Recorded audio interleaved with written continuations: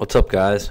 I'm going to show you just real quick how to check what springs you should have on your dirt bike via Racetech's website here. So I'm just bringing up Google Chrome. I'm going to racetech.com.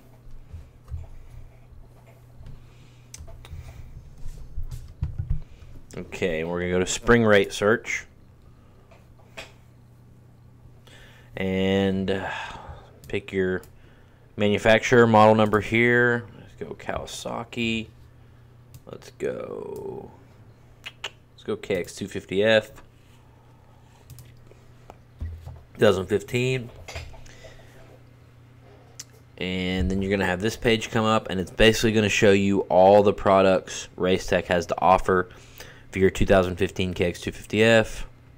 And there are a lot of them. So we go right here under fork springs and go calculate spring rates and display available springs. Here you're going to put in your information. Motocross, standard, we're going to go novice C-class, standard height, standard tank, and 220 pounds without gear. Calculate spring rate.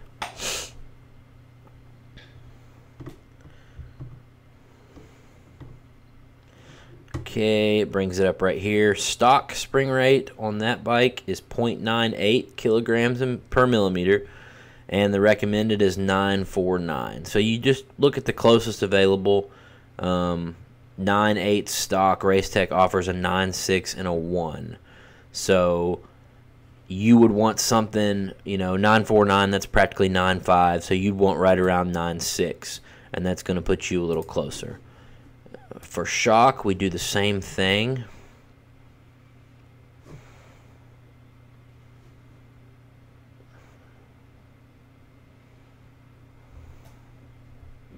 Gotta love this fast internet. Alright. Shock. Calculate and display available springs. Motocross, novice C. Center height, 220 pounds. Calculate.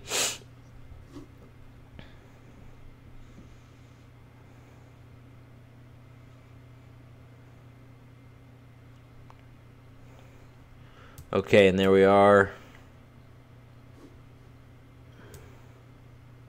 Here's the shock right here below it. Rear spring, stock is a 5.4, 220 pounds.